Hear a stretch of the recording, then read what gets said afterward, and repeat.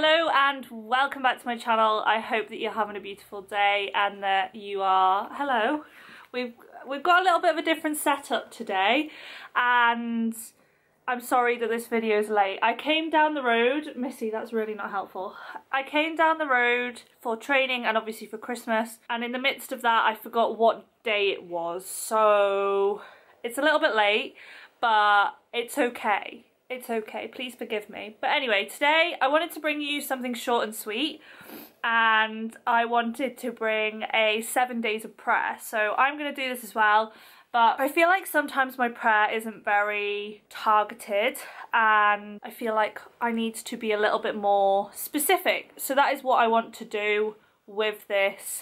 And the dog is just attacking me. Please give this video a like and subscribe for Missy, because otherwise she's gonna get really upset. But anyway, we're gonna go through 7 days of prayer, if Missy will let me. You're standing on my phone, which has my notes on. Okay, day one. Now you can start this on a Monday, you can start this on a Tuesday, you can start this on a Sunday, you can start this on whatever day you want to start on. But day one is prayer for pastors. Now I think sometimes we forget to pray for pastors.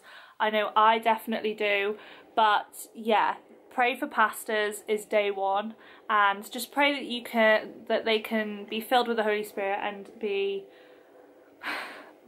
wise. Missy, I'm trying to film, get out of my face. Day two is for our parents or children or specific family members. I'm sorry about all the noise. So yeah, day two is for family members and parents. Day three is for the government. Now I think sometimes I definitely forget to pray for those in charge.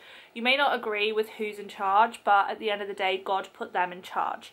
So I think that day three is really important to pray for our government and our leaders, whether that's in the UK, whether that's in the US, whether that's anywhere really. But prayer for our government.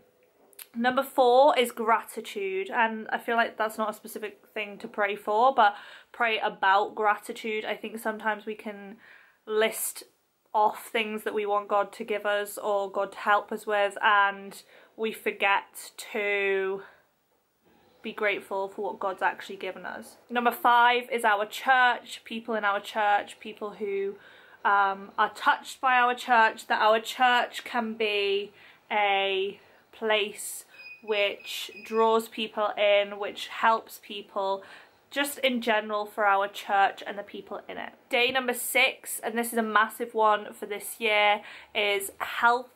So our health, our family's health, our friends' health, just continued health and well-being, and that's mental and physical as well. So obviously prayer against anxieties and worries and stresses. And number seven is for any non-Christians that you may know, that you may not know. God knows them at the end of the day. So for any non-Christians, I think this is such an important thing to pray for, because we want them all to be in heaven with us and we want God to touch each and every person. So yeah, number seven is the biggest one for me, and that is for non-Christians, that we have the opportunity to reach into people's lives and that God gets the opportunity to help people. So I hope that this video has been helpful for you. I know it's been short and sweet. I apologise again for it being late, and I apologise for the distractedness that is caused by this little monster here. But yeah, please guys, if you enjoyed this, give this video a thumbs up. If you have any prayer requests, as ever, drop them in the comments or drop me a message on Instagram. I totally am fine with that. But yeah, stay safe guys and stay sane, and I love you guys so much.